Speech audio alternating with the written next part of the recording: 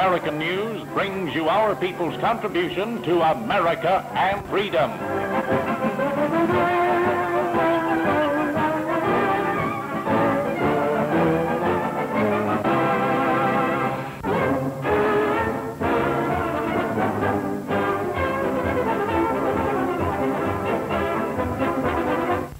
C.A. Scott is not only editor and general manager of the Atlanta Daily World, only Negro daily newspaper, but he also heads the Scott Syndicate, comprising 18 weeklies and 2 semi-weeklies, with Mrs. Scott and daughters, Portia and Jocelyn.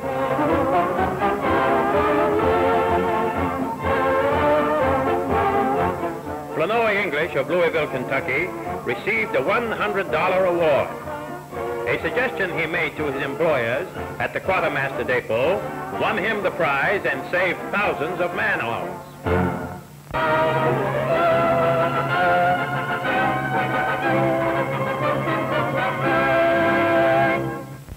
congratulate you, Father Hines, on your 20th anniversary. Thanks, Shep. Suppose you tell the folks something about your sensational career. That would be a pleasure. I started out as a pianist, and now, after being in show business as long as I have been instrumental in many stars coming to what we might say the stage and the screen, such as Herbie Jeffries, who is now in California, also Billy Franklin, who is with Porgy and Bess, and several others I'm sure that you had the pleasure of listening to as far as records is concerned, like Madeline Green, 4 Varieties, and the grand fellow who needs no introduction, Billy Eckstine. I'll say he doesn't need an introduction. That's very fine, Earl. And I see on the other side your company has prepared a little treat for you. So suppose we step over there. That's fine. A cake marks the 20th anniversary of Earl Hines in the show world, as hosts of friends wish the great artist and star maker many more successful years.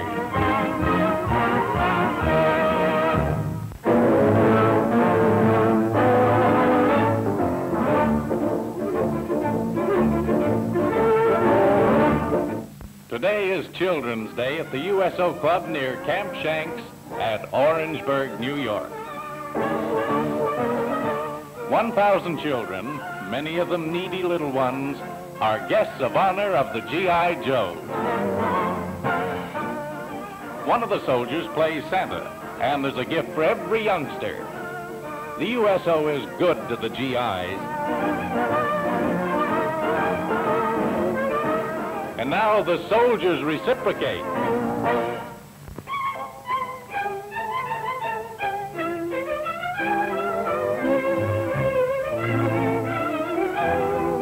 The war has complicated a lot of things, so milady is timely with her hairstyles. Did you ever see anything more involved than the coiffures of these two lovelies? Girls as pretty as these shouldn't have to worry about how they fashion their tresses, but obviously they want to be right in style. So what? So this.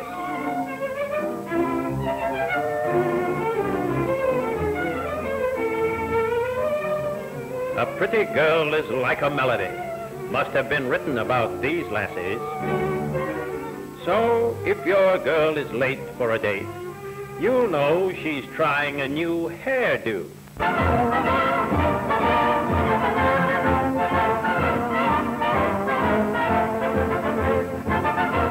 Rickwood Field, Birmingham, Alabama, known as the Vulcan Bowl.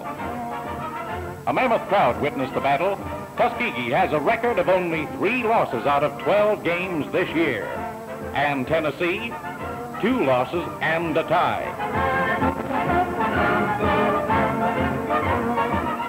The players warm up. Tennessee goes into the fray with the title of Midwest Conference champs. Tuskegee is famous for its T formation and defensive strength.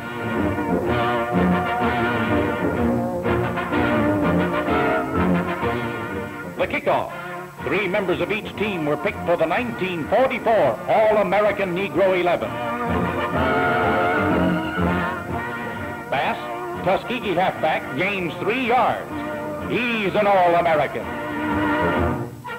That's Tabor of Tennessee trapped on a pass, and he gains 2 yards. Tabor's pass is intercepted by Bass. Quarterback Tabor is another All-American. Gilmore of Tennessee gains 6 yards. A gray day, but a bright crowd. Bass goes over for a touchdown. Final score shows the odds-on favorites beaten by 13-0.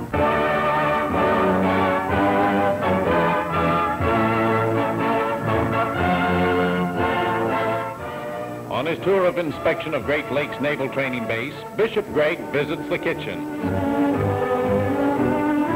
The church dignitary is interested in the chow our boys are getting. He and the other guests find the ham steaks very tasty indeed. Nobody can say our boys aren't well fed with the nation's very best. Apples and other fresh fruit grace the menu.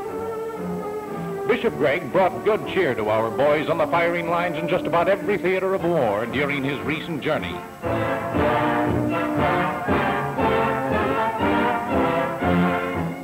Now the gobs pass in review for the noted church leader and humanitarian.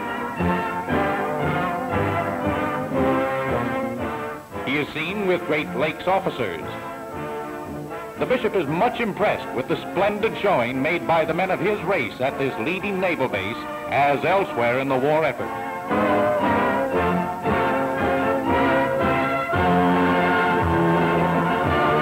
He is doing much to encourage our fighting men.